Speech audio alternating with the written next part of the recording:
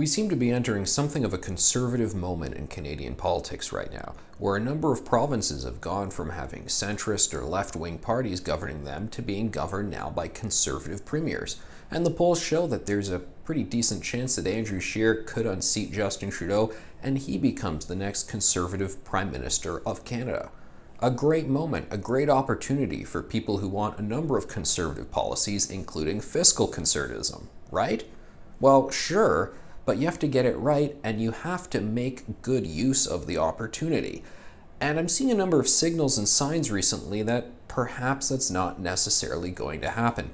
I was having a conversation with a former Mike Harris cabinet minister not too long ago, talking about this very phenomenon, Doug Ford being in power in Ontario and so forth, and asking how he looked back on the phenomenon that they underwent in Ontario with the Mike Harris Common Sense Revolution.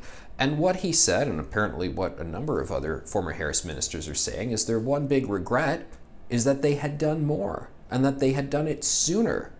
And that a lot of people, conservative politicians who wanted to bring about fiscally conservative change, always look back and go, I should have done it this way, that way, I should have been more aggressive.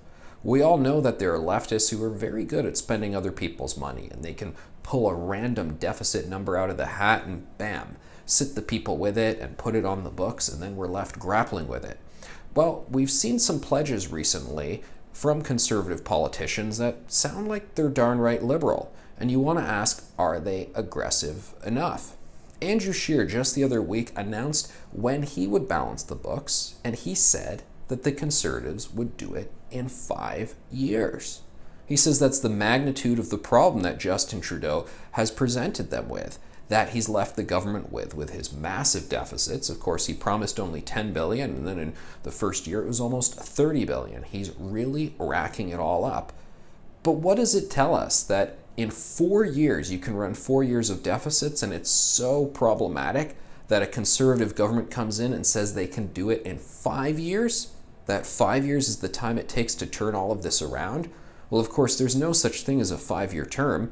The best Andrew Scheer would get is a 4-year majority, and maybe be reelected and then go on to that 5th year. But basically what Andrew Scheer was saying was even if he gets a majority, he won't balance the budget. That's a problem. And we've got similar things happening in Alberta and in Ontario. Doug Ford announcing recently in his actual budget that they will not balance the books left over from Kathleen Wynne until year 5. There is no year 5. Doug Ford has a 4-year majority term. So he's saying only if he gets reelected will he balance the books.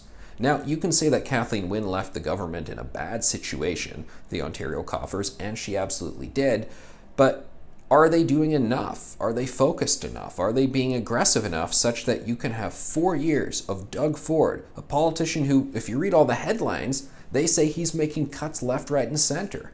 Well, the truth is Doug Ford actually is not making any cuts. They're shuffling the money around to different departments and different priorities, but government is growing in Ontario. He has increased the size of the budget, the debt is going up, and he has decreased the deficit.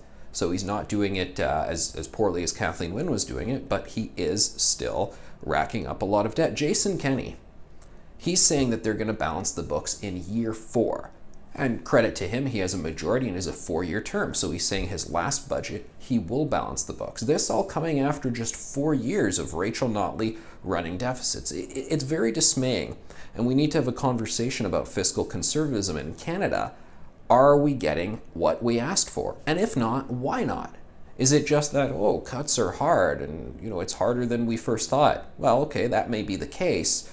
But why is it then in just a few years, someone like Trudeau can bring in all these deficits and you suddenly say, we don't know how to deal with this. We don't know how to grapple with it. Are you conceding that Justin Trudeau was right throwing all that money into the system? Or are you saying you don't want to make the tough decisions and deal with the blowback from rolling all of that out? And what about a lot of big ticket issues that a lot of fiscal conservatives have been advocating for years now? Changing the pension system that public servants receive. Private sector people generally don't receive defined benefit pensions anymore, where you get a massive lump sum, basically a mini salary from retirement until your death. The private sector is reforming that. The public sector should reform that. Also, back in the day, it used to be that public sector employees made a little bit less than their private sector counterparts, but the deal was that they knew they had job security, so they took less. Now, reports say that public sector workers are making about 11–12% more than private sector workers. Well, there's your premium. New hires should be brought in at about 10% less than the people previously in that position, so we can equalize all of that for fairness. These are the big ticket conversations we have to have right now, because we are in a conservative moment in Canada where conservatives are on the upswing. But if they all get into office, you want to make sure they make good use of their time.